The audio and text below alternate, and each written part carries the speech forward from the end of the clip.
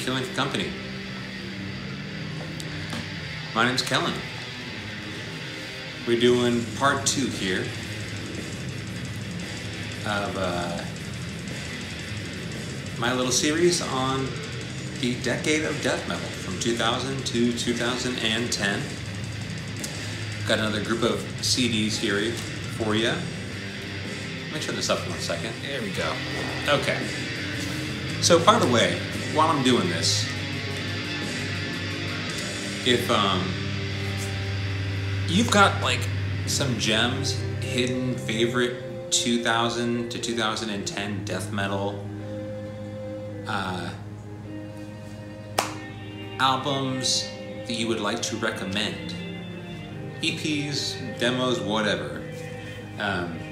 I'm just doing full lengths for this series, but if you've got something you would like to recommend that you love, you feel are underrepresented in a decade of death metal that gets too much disrespect, please send them my way. List them in the comments below. Be much appreciated, because I kind of feel like this is a decade of death metal that I will, in the years to come, dive deeper and deeper into, just because of how much it sort of means to me on a personal level. So if you're like, what are we listening to in the background? Is this death metal? Yes, it is. Death metal from France. So this is Sur le Con, the Great Divider. I don't even know where to start with this one. So this band is like, checks off so many different boxes, because it's got this like proggy melodic side to it.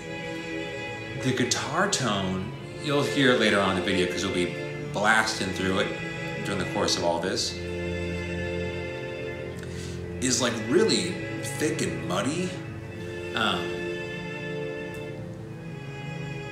So it's, and I don't know how to exactly place it. But, you know, for all the talk about like 2000s death metal getting kind of clicky or overproduced, I don't, you know, I understand, like, there's a reason for that, but I'm not going to go and talk about those records. Most of those records got a lot of praise and recognition, and for some reason I think because of their visibility gave the decade a bad rep. But I am here to change your mind about that decade of death metal. So,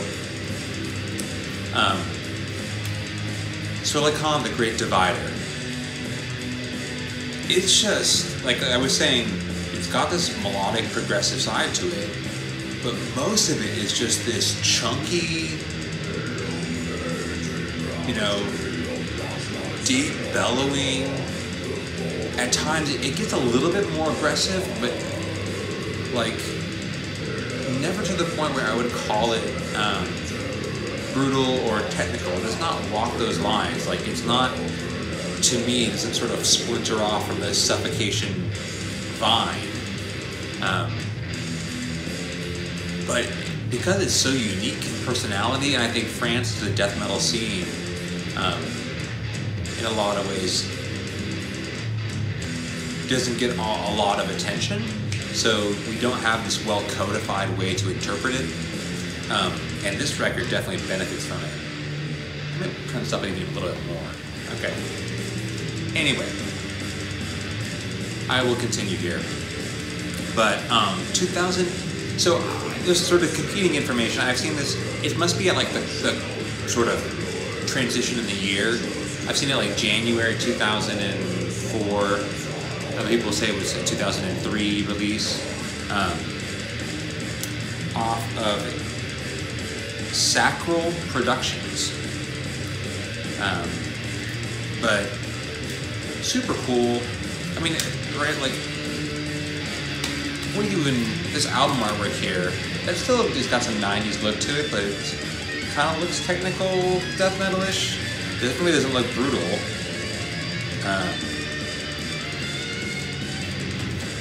Here we get a little bit of album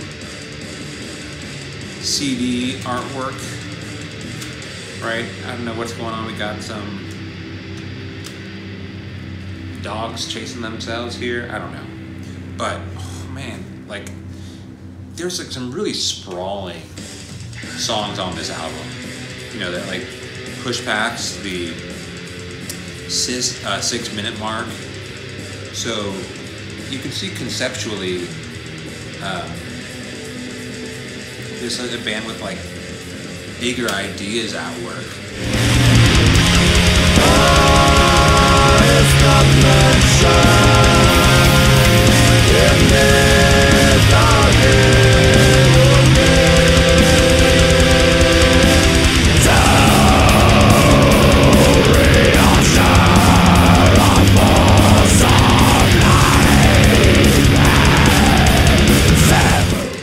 Mid-pace stuff is so much fun.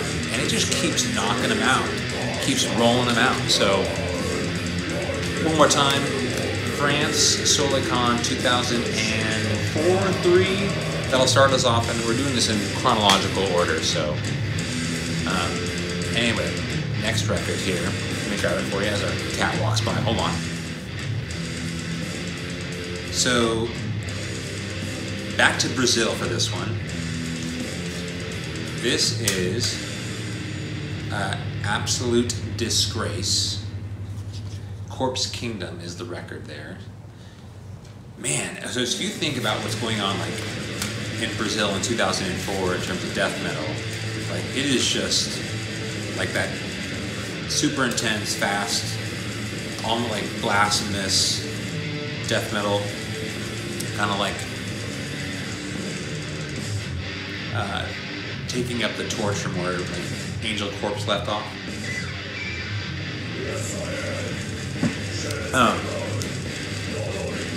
But Corpse Kingdom sounds like, okay, they're technical enough. I could definitely see them being called technical death metal. So very much in opposition to what you think when you start to catalog Brazilian death metal from that era. But it's also like a kind of grindcore, gore grind thing. Like, to me, the reference would be like Impaled. But there's enough like turns on a dime to where you can hear the technical death metal pouring out of this. But you know, in that sort of wash, you get a lot of the same sort of like grindcore vocals in terms of the highs and the lows. A lot of the themes here could be, you know, equally share, you know, brutal death metal and gore grind. So when it comes at you in full force, you get that grindcore influence, but it's always shifting through the gears. So technical death metal as well. But I think that's what I really would like you to take away from a record like this is just a Brazilian death metal band that's sort of going against the grain in their era. This is on Comegolo or Cumelo. How many times do you think it will take for me to get this? Cogumelo? There we go, maybe that's it. Out of Belo Horizonte, Brazil. They just put out one full length and I think had like an EP or demo before this, 2004. But really cool. Like, I mean, I would say if you're into technical death metal, once again, but you want to stay away from all them clicky drums, check this one out. Corpse Kingdom. Absolute Disgrace. Brazil.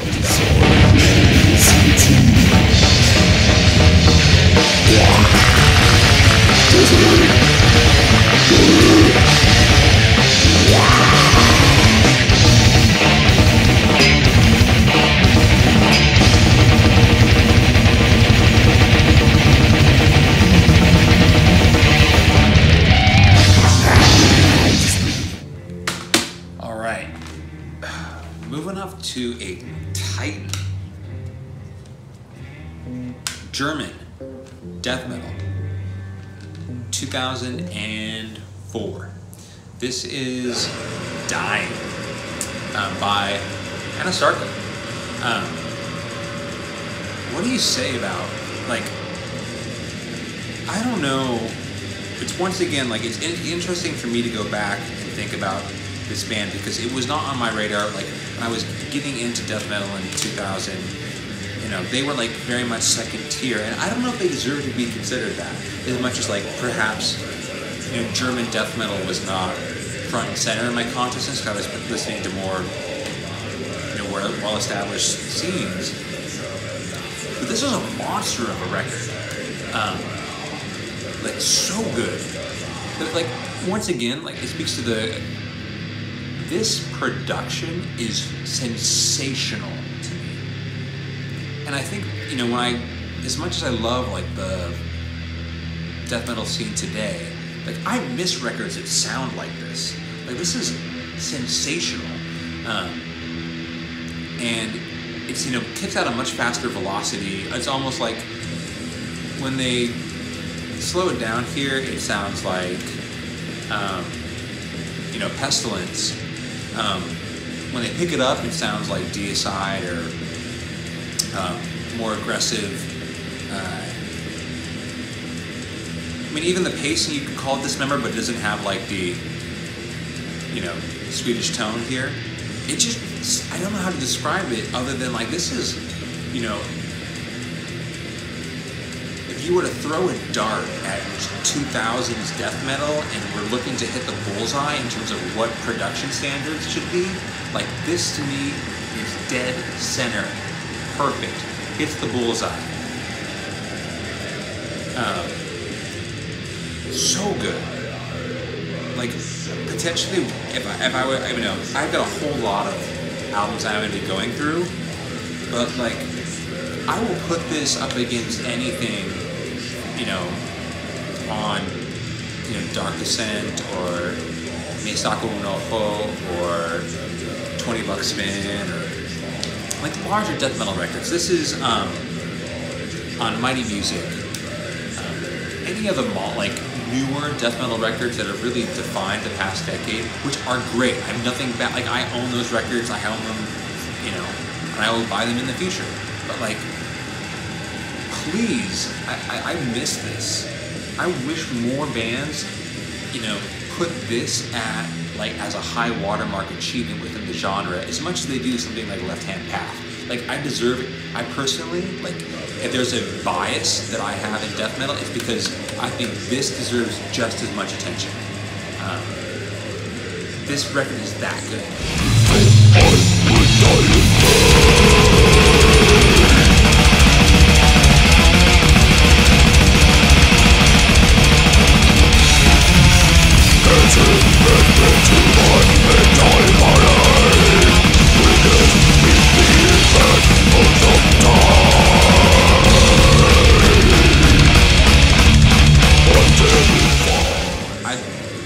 Anasarca is amazing. Anasarca, Dying, 2004. There are other, I've got a couple other releases prior to this that are worth your time, but, you know, given the time period that I'm talking about, this is the one that I wanted to highlight. My God, people, get right. Go and get yourself a copy of this record. Brilliant death metal. German death metal of 2004. Okay, moving on here to Blood Red Throne. The band is still around and kicking. Not many of these bands are, but to me this is where I sort of, I mean I listened to Come Death, which came out in 2007, but Altered Genesis in 2005 is the one you need to pick up.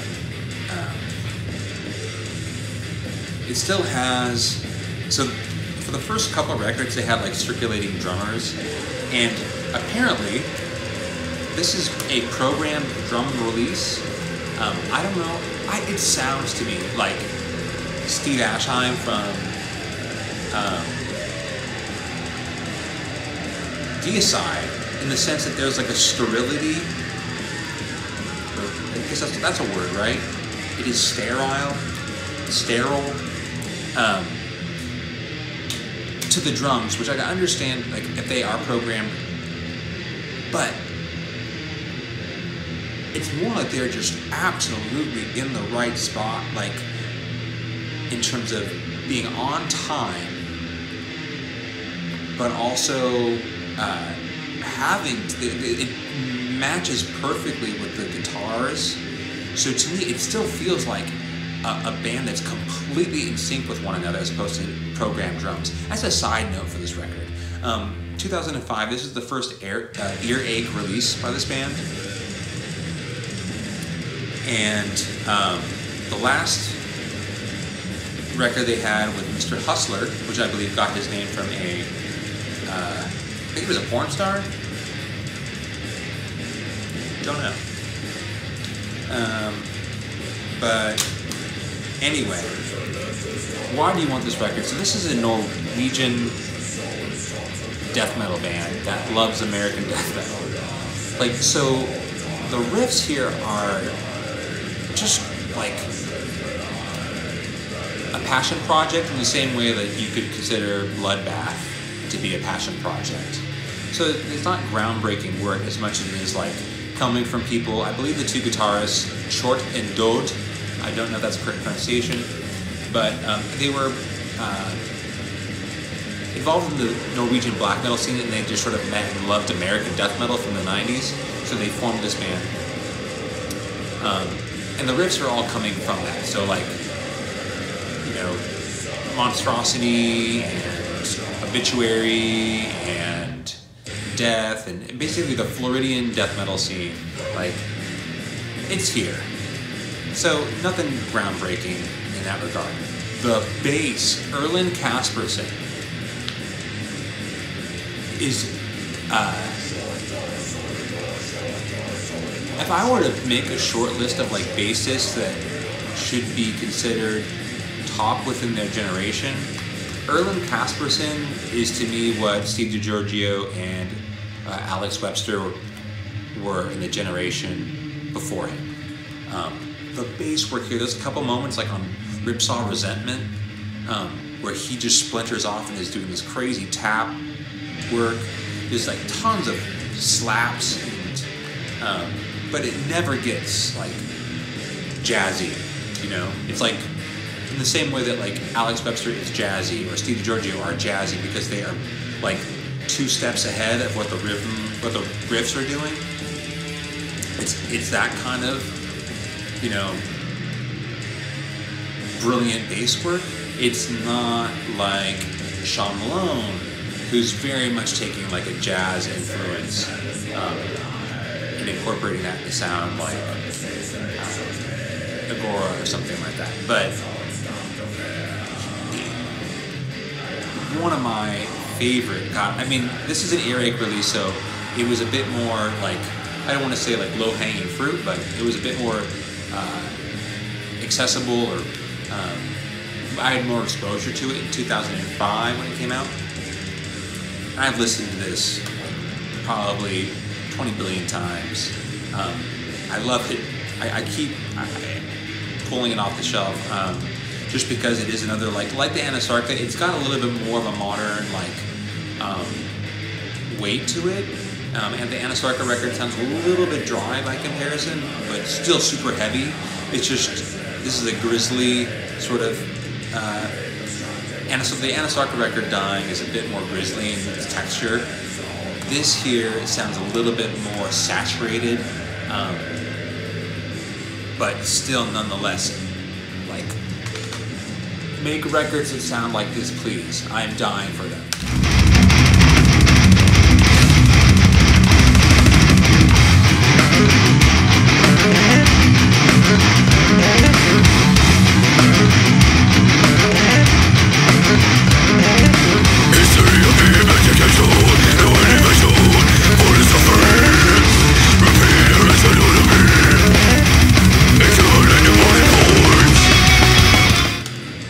Moving on. Anyway, that's if I even dive into the name, Blood Red Throne, Altered Genesis. This is my second video in a row. I may be losing my mind little by little, but here we go on. We're moving on. Okay, back to the States. This is Relic with Heritage of Abomination. So, I believe they're from Illinois. So American death metal that's sort of almost leaning into brutal death metal.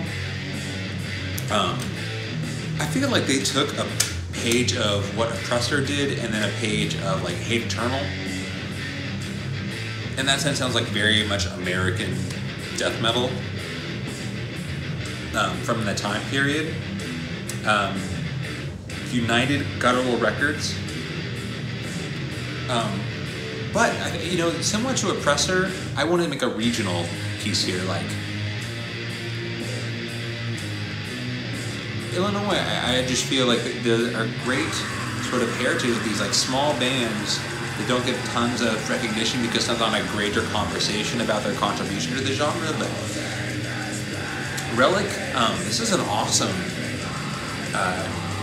death metal record that's got some like interesting ideas in terms of guitar work.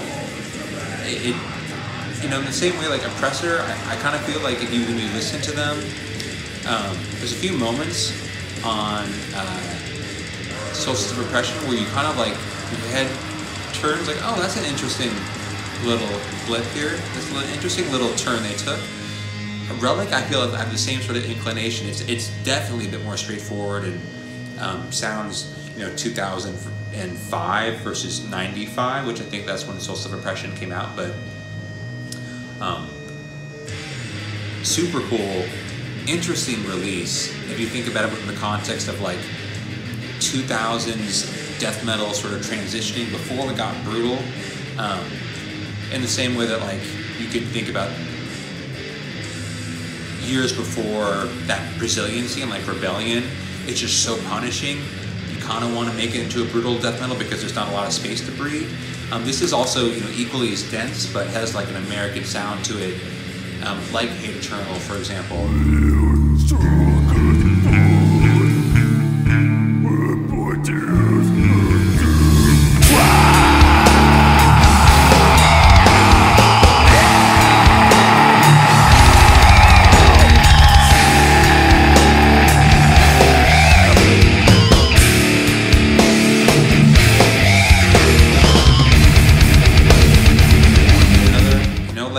Series is going to be, you probably have not heard this record, hopefully you have, but if you haven't and you like this era, check out Relic. Shout out to Illinois. Moving on, back to France. So we began with France, we're finishing up with France, but this is totally different. So unlike this brooding little animal that's hanging out behind me, this is Drowning.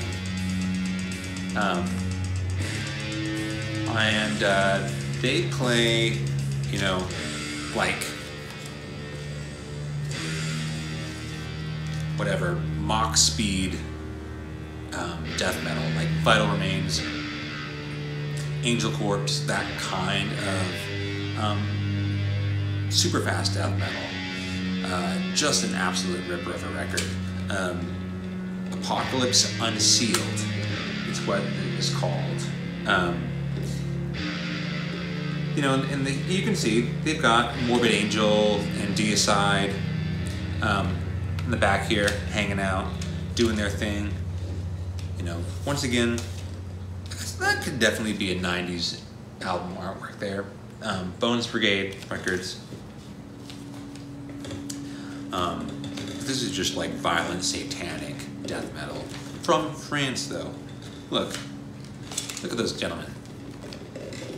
They are not playing games there. They mean business. They are unsealing the apocalypse on this record.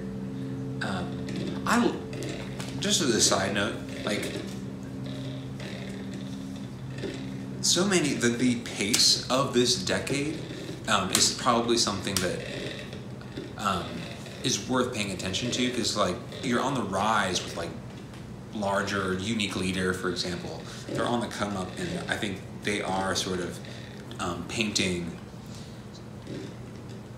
what the threshold is for death metal during this time period.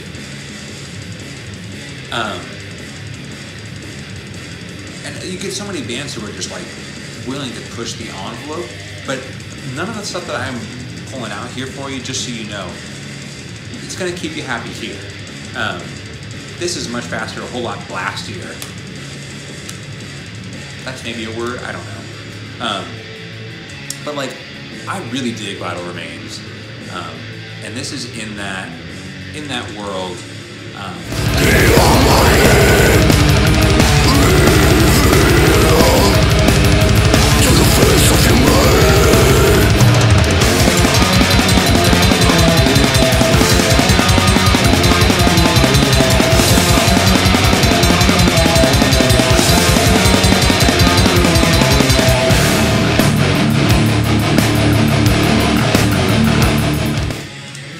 Check them out. Drowning. You know, what should I say here? Like, there's, you know, maybe The Relic sounds like this, I don't know. But none of these bands are by any means identical. You know, the last video I did, I think there was The Abhorrence release similar to that. Drowning. That style of death metal. But, you know, Brazil and France have their own thing going. So, if you want to sort of expand your French death metal palette, you got two here. This Solicon and Drowning. Check them out. Within a year of each other, but sound completely different in the same country. Don't generalize. Okay. I am exhausted. I have not done 2 videos like this in a row. I don't know how people do it. It's like hour-long videos almost. I did 2 in a row. I'm gonna space these out and give you stuff to look at. But once again, like I mentioned at the beginning, if you do have any recommendations for me, please let me know. I'm gonna keep on building this catalog because I kind of feel it's like going forward in this whole thing we got going here.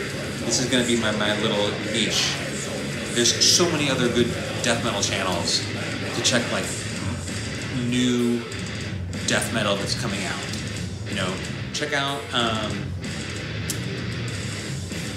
Let me see. Like if you're watching this, you're already subscribed to probably Ken's Death Metal Crypt. But like Marc G with the C, Liam over at the Death Dude MetalHead, Melody Loves Death Metal. They're all doing this. You know, I feel like the crew that I get a chance to talk to most often, guys like Brian Arkham or Rick over at the Dreadful Minutes, they're doing this. Metal Miners, they're doing all of that new death metal that's coming out right now. Check them out. They're gonna have you covered. They got all that information. You don't need one more place bringing that to you. What you do need is a little bit of this. You need a little bit of this. You need a little bit of this. That's what I'm here for. I'm done. I'm through. Thank you so much for watching. Let me know any cool death metal records from 2000 to 2010 that I have missed. I'll see you guys next time. For part 3, we're gonna keep this going. Part 3 is next. All right, that's all. Bye.